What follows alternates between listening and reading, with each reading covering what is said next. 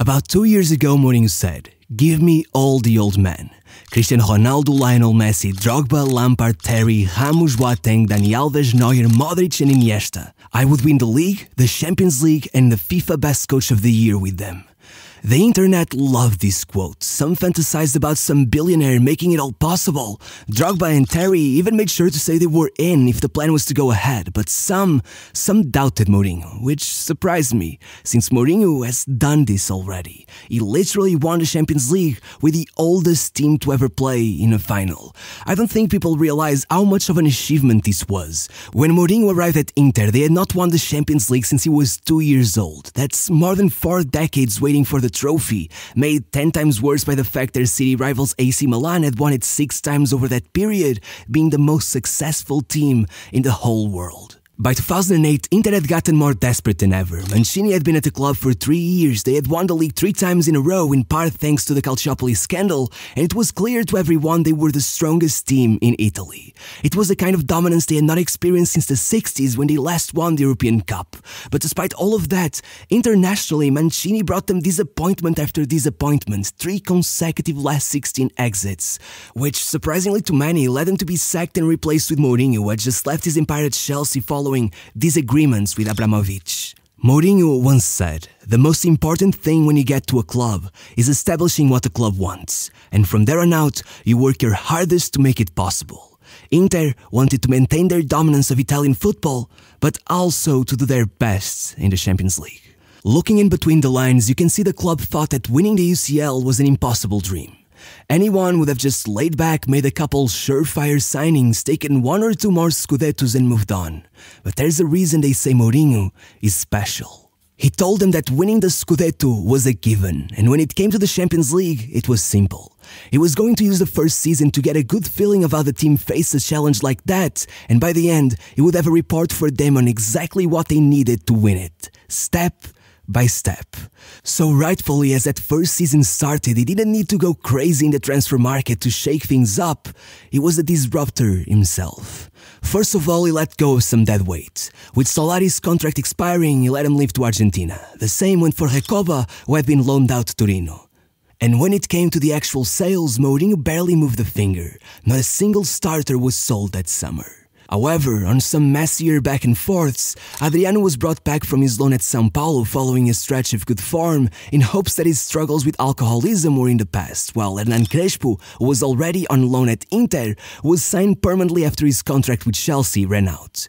Finally, when it came to the few purchases he did make, they were mostly just reasonable transfers, except for Quaresma, who was the exact opposite, with Mourinho risking it all, making the prodigal son of Portuguese football his most expensive transfer of the season. Besides him, Mourinho signed Montari, who had impressed him by being a center figure in Portsmouth's fairy tale run towards an FA Cup title, trying to add some speed and strength to his midfield. While on the other hand, his other signing Mancini from Roma was brought in hopes he could add a bit more goal threat to their midfield. Though, that transfer seemed to be a reaction to the fact that Mourinho's #1 request and obsession, Frank Lampard, ended up going back on his word and deciding to stay in London when the deal was 99% done after getting the news that his mom had passed away. Mourinho would go on to call that the biggest disappointment of his career. And yeah, that was pretty much it. The team was assembled, but one thing stood out to everyone. Their age. Just looking at the players who got regular playing time. In defense, Cordoba was 32, Walter Samuel 31, Materazzi and Zanetti, the captain of the team, were both 35 years old, and it didn't get better higher up the pitch, with most of their midfielders being over or very close to 30, with Figo already at 36 years of age. While in front, though Ibrahimovic was just 27, the secondary striker role was rotated between Crespo, who was 33, Julio Cruz was 34, and oddly enough Mario Balotelli, who was 18 years old. And honestly, in that first season, as much as Mourinho insisted their experience would only work in their favor, things didn't go so well. Sure, domestically they dominated once again, but in the Champions League, with the exception of Anartosic, Inter fielded the oldest starting 11 in the whole competition, and you could tell the players weren't getting any younger. From fitness issues to full-on injury plagues, at one point Mourinho was left with no centre-backs available. And with this added to their dependence on Ibrahimovic's goals, having to rely on Balotelli as their second highest goal scorer, saw Inter going through the group stage with only 2 wins and then being defeated by reigning champions Man United in the round of 16. I wouldn't blame anyone for questioning Mourinho at this point. Except for Montari, his moves in the transfer market were pretty dreadful. Adriano rampantly left the club following another mental health crisis, Quaresma was voted worst transfer of the year, and Mancini was already warming the bench only months after arriving. And even though they would go on to break the record for most wins in a Serie A season and take the league title once again, in reality it just felt like one more season without any progress. But well, behind the scenes, Mourinho had been working on that famous step-by-step plan on how to make Inter an unbeatable force. And as promised, once they were out of the Champions League, he delivered. The report went like this. We have the best low block on the planet, but our centre-backs are slow. We need a fast centre-back who can carry the ball and help them press higher up the pitch. The number 1 name on the list, Ricardo Carvalho. Mourinho had him at Porto, he had him at Chelsea, and he would eventually have him at Real. He's simply one of the greatest centre-backs of all time and one of Mourinho's right-hand man. However, Chelsea knew how great he could be under Mourinho and they did not budge. So, he went with a plan B. Lucio from Bayern Munich. Though he could sometimes go by unnoticed, he was an exceptional player, a world champion with Brazil, extremely reliable, hard-working, and even if he wasn't as technical as Carvalho, like Mourinho said himself, he was really fast and an absolute bargain, literally just 7 million. In attack, things got more complex. Obviously Mourinho loved Ibra, but the way things were set up was problematic, and with Guardiola coming at him with full force in the transfer market and claiming Eto'o was problematic and a bad influence to the younger players, Mourinho realized the opportunity he had and just went along, trading one for the other and getting 48 million as well. When asked about it, he said, "For me, this was the deal of the summer. This is worth 100 million to me because trust me, Eto'o is not worth even €1 less than Ibra."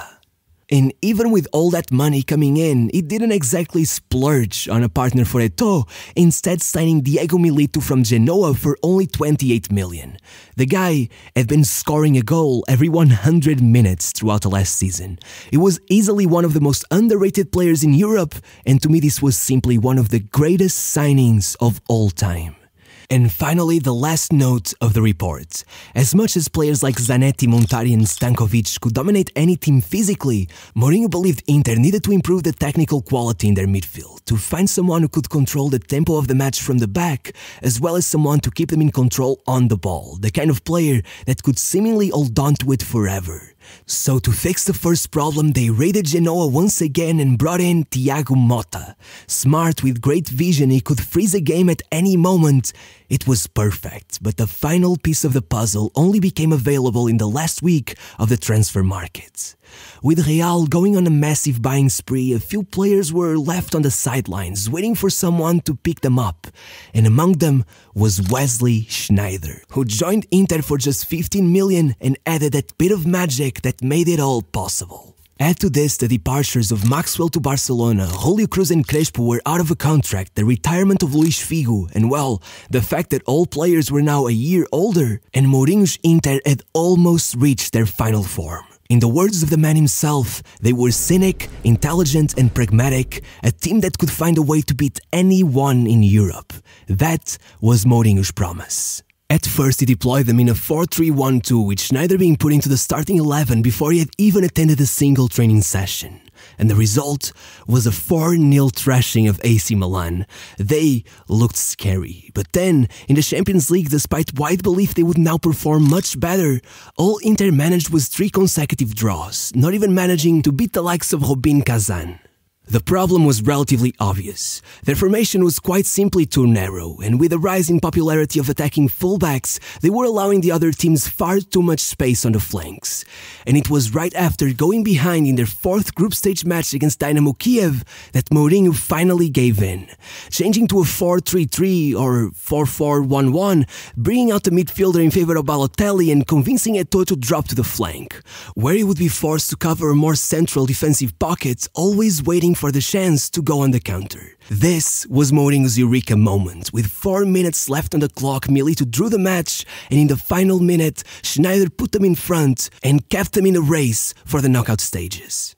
Following a defeat to Barcelona, which greatly hurt Mourinho's ego, and a win in the final match of the group stage, Inter had made it through by an inch. But it was all worth it because Mourinho now knew what to do, and with the market open, he made one single transfer, and it was, again, just genius. Knowing Balotelli could not be relied upon neither consistently nor defensively in that winger role, he brought in Goran Pandev from Lazio. It was a classic Mourinho signing. You could put him anywhere on the pitch and he would get the job done, which was so perfect for that role exactly. However, this change in formation worked so well in the Champions League it almost ended up hurting them, since it just wasn't as effective domestically. In fact, it got so bad at one point they only got 5 wins across 15 matches, nearly allowing Roma to take over at the top of the table and leading to rumors that Mourinho's job was in risk.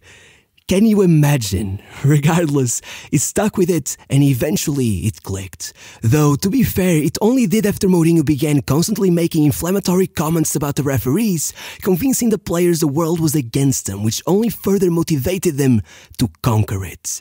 It seemed they just needed a little bit of luck and they could pull off the miracle. Instead, every draw seemed like the worst-case scenario, but Mourinho only saw that as an opportunity to prove that his teams really were the best at dealing with unfavorable scenarios. The first of those facing Mourinho's old team Chelsea in the round of 16. The champions of England, including Carvalho and Lampard, his 2 failed signings, and his coach, Carlo Ancelotti, an ex-AC Milan player. It was a challenge, a serious one, or at least it should have been. Instead, it served more as their first battle cry, beating them 2-1 in the first leg in Milan, and then beating them in London as well, with Mourinho telling the press before the match that he never lost at Stamford Bridge and it wouldn't be any different this time. Quite simply, iconic. Following this came the most straightforward round of the tournament, facing CSKA Moscow and smoothly making it past them with 2 1-0 wins thanks to goals by who else but Milito and Sneijder. And here's where things got really serious. The next team they would have to face would be Barcelona. Mourinho had reason to despise them. They were the last team who employed him before he became a coach, being always undermined, referred to as simply Bobby Robson's translator, and given no hopes of ever having a chance at coaching, no matter how much Robson vouched for him. They were also the team who allegedly robbed him and his Chelsea side of a spot in the Champions League final, and above all, they were the team who just 2 years prior to this match rejected him after he approached them looking to become their new manager, instead signing an ex-player with no coaching experience, Pep Guardiola, who would go on to win the Champions League on his debut season while deploying the second youngest starting 11 in the competition. He was the anti-Mourinho, and it was time for revenge. It all started with that infamous quote: "We have a dream to win the UCL. For Barcelona, it is not a dream, it is an obsession," implying they felt inferior to their rivals in Madrid who had won it so many more times than them, and also implying they would do anything, even cheating, to win it all, which was more of a stab at UEFA than anything else. Right before the match started, he would tell his players, "There are winning teams and better teams. You will play against better teams, but if you remember that, you will be a winning team." Mourinho would go on to describe the first leg as a game played with the head more than the feet, and that was exactly what it was.